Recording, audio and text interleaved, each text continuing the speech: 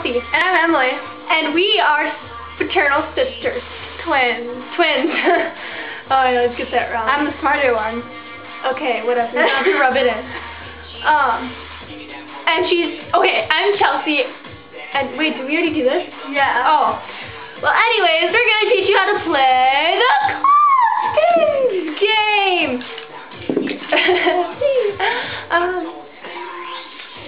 Well, anyways, how you play is you have to be really sneaky. Ninja-like. Ninja-like. Okay. And you have to be careful not to break your neck. Because that could be bad. Bad. Yeah. Yeah. Anyways, so the object of the game is to secretly pin a clothespin on someone's shirt without them noticing. Or clothes, like any clothes, like pants and shorts and shoes and hats. Of the person that they're wearing. And nose if they don't notice. And for every clothespin that you pin on a person, you get 1 point. And if then you layer them, like this, it's 2 points for each layer. Ow!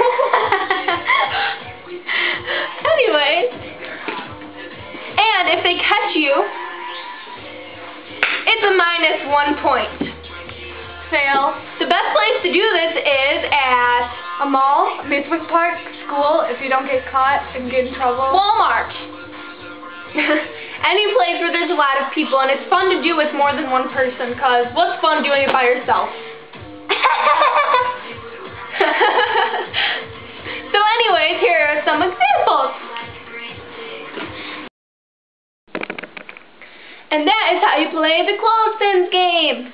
So, send in a video response showing us you playing the game. And tell us who wins. Okay? It's important to us. And how many points you get. How many points do you get? Yeah.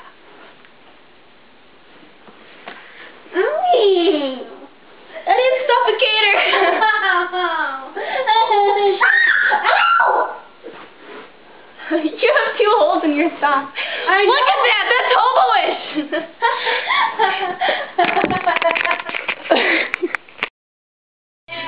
Okay. And that is how you play the Clothespins game. Never mind, we just said that. Oh yeah, now it's time for our random facts of the day. Did you know that when penguins were born, They only weigh 12 ounces. golly gosh! Thanks, Isaiah!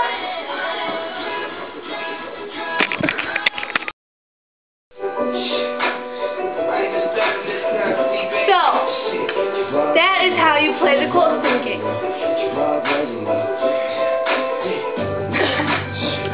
Now, I want you to send in some videos at the what's it called? The reply bar thing where they put videos. The video response.